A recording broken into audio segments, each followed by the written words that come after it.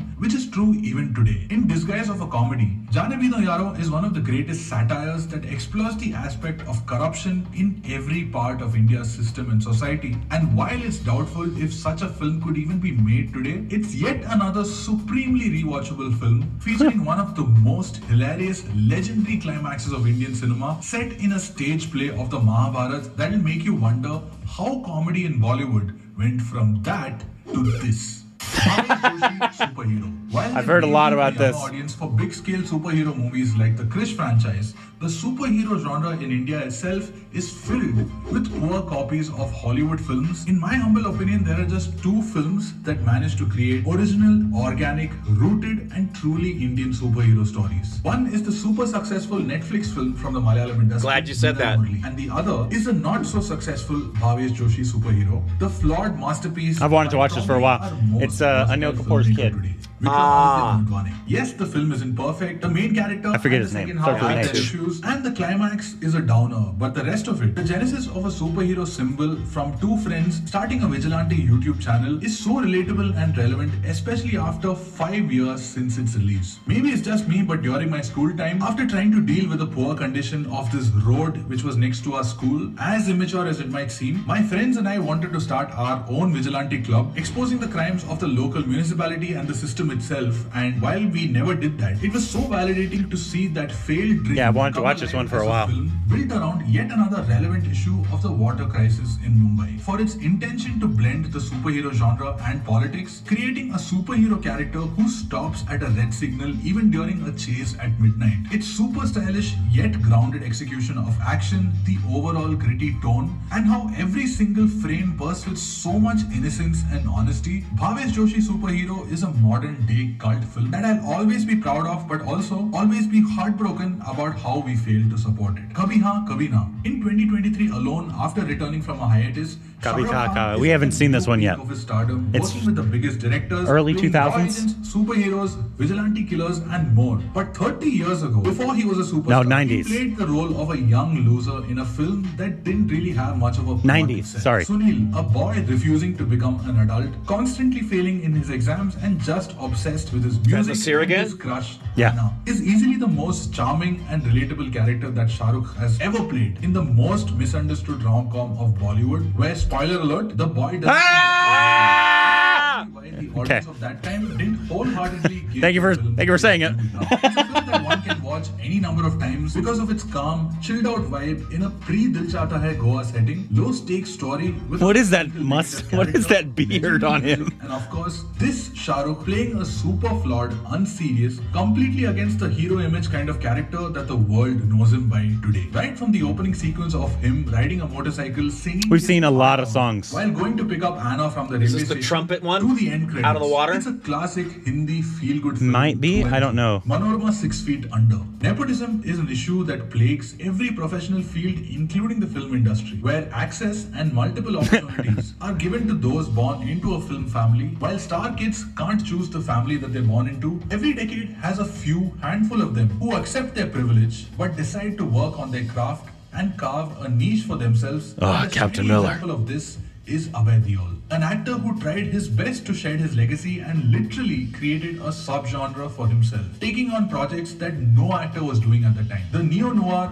murder mystery Manorama 6 Feet Under, which is such an underrated gem, is streaming on YouTube for free, and I recommend all of you to sit down, grab some snacks and drinks, and just enjoy the slow burn, atmospheric nature of it. Every time I think of Ayushman's film choices, I almost always think whether Ayushman would have made it if it wasn't for what Abhay Deol did in the past. An actor who, despite his family legacy and his unique film choices, Is got he sidelined to Bobby the same Dole's kid industry or he was Sonny trying Dole's to lift up. kid? The next two films have a lot of similarities between them. Maqbool and Omkara, both directed by the master storyteller Vishal Agreed. Bhardwaj. Never While heard of most him. of our popular filmmakers used to just pick up a DVD and just copy paste it into an unofficial Hindi remake, this man has painstakingly just taken the skeleton of Shakespeare's work, the core emotions of greed or lust or jealousy, and with his mastery adds flesh and blood with multi-dimensional grey characters in an intricate screenplay, spectacular dialogues, and timeless music in a way that will make Shakespeare wake up from his grave and say, "Well done, bench."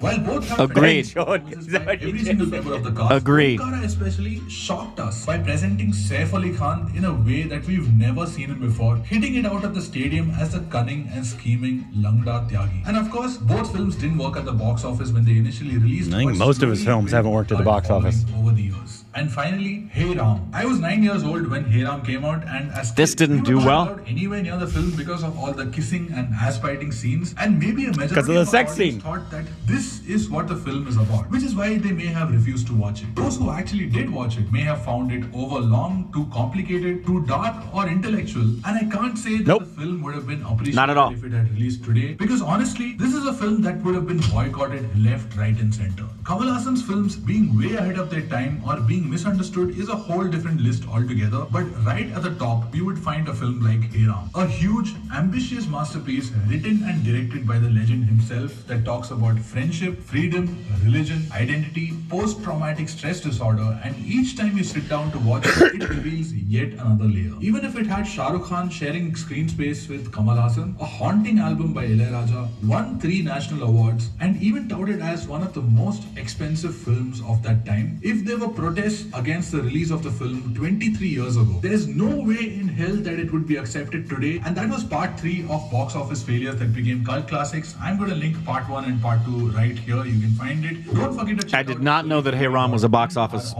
failure. I think that's a lot of the old films that are hard to, like Swadesh is technically a box office I remember. flop. Yeah.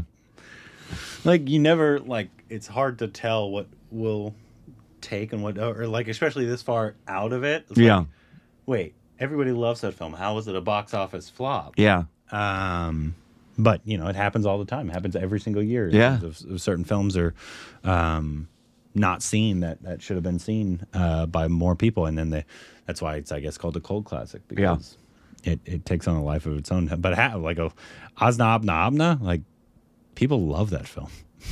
Like, all I hear is like that's everybody's like favorite comedy ever in the Hindi film industry.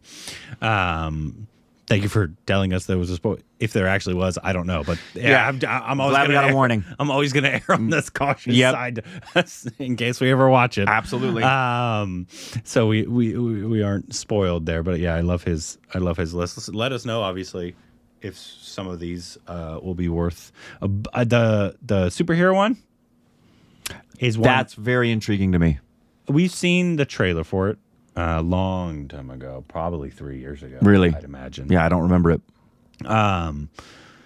But Baishtai Joji, I can't pronounce the name of it, but it's what's this Anil Kapoor's kid who we've seen in Thor and a couple other things. Yeah, and we loved. Yeah, he's a really good actor. That was one of the more underappreciated films as far as like I think anybody talking about it in any way, shape, or form was Thor. Yeah, because I think it was a Netflix film, right? Or at least don't remember. It went straight to Netflix. It went straight to streaming. And so I think that maybe that's why people forgot about it, because it was really nice. Everybody's performance and that was great. Yeah. So you guys can let us know. That's one specifically that I've wanted to watch. The fact that Hey Ram wasn't it's wild success is kind of crazy. I consider that one of the greatest Indian films ever made. Hey Ram. In the Kamal Hassan's films, how many of Kamal Hassan's film? Maybe it's different from Hindi to Tamil, depending on where he did it. Yeah. How many of his films were successes? I imagine he has quite a few successes, obviously, but also quite a few that are like probably Anurag or Vishal's in terms of it's too far advanced for a lot of people, especially for the time where he was making films. Yeah. And people like either didn't understand it or like, because we applauded that sex scene like crazy with gorgeous. Ronnie and Kamal. Yep. In Hey Ram, spoilers, there's a sex scene. But it's beautifully done. Yeah. And it was so wonderful. The fact that he says his parents didn't let him watch it because it was all the kissing. And which I don't get. But obviously it was a different time and a different culture. But it happened here all the time, especially in the 90s and the early 2000s. It still happens. I mean, if this is a microcosm of it, but I remember my first trip my second trip to Kolkata. It was close to Valentine's Day, and we were filming. We had just finished breakfast, and we were walking on the street. And when I ended the video, when we were going there, I said, "Happy Valentine's Day," and I gave Johnny a kiss. The amount of hate I got saying, "Don't destroy our culture. Don't do that in public." I was like, whoa, I did not know that giving my girlfriend at the time a little kiss as we're walking on the street, you are destroying culture, was going to mean I'm bringing my Western ideas into your society and destroying your culture. How dare you? You should be ashamed of yourself, really. But another really good video. Let us know about any of these films in here. A couple I know, obviously. Yeah. There's a couple I don't, especially the superhero one. I mean, I don't remember the one where we acted. I've had that on my list for a long time. You guys can let us know if that, and also if they're like that one specifically, because I don't know if that one's like just like a review or if that one's like a watch along, because I'm assuming he was just talking about the Hindi film industry, but actually not really, because Manal Nari was Malayalam. Hey Ram. No, in terms of you talked about superhero films.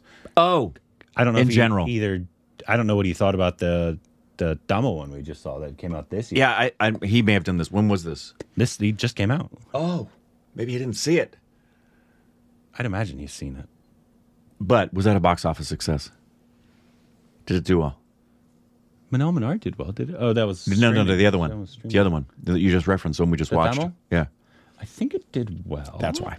Because it was not a box office. He was only talking about box office flops. Manal Menard wasn't a... He only referenced Manal Menard in terms of his favorite superhero movie, period, irrespective of box office. But this video was about films that became cult classics, even though they were box office failures. But also, was it a full superhero movie either? Right, technically. Yeah, and it still hasn't been around long enough to be considered a cult classic. Because so that one, I think, did it really well. yeah, The super. I hope so. Anyways. Anyway, Let us know there you go. about any of those films and any of his other videos we should react to, and go subscribe to him, as always, down below. Just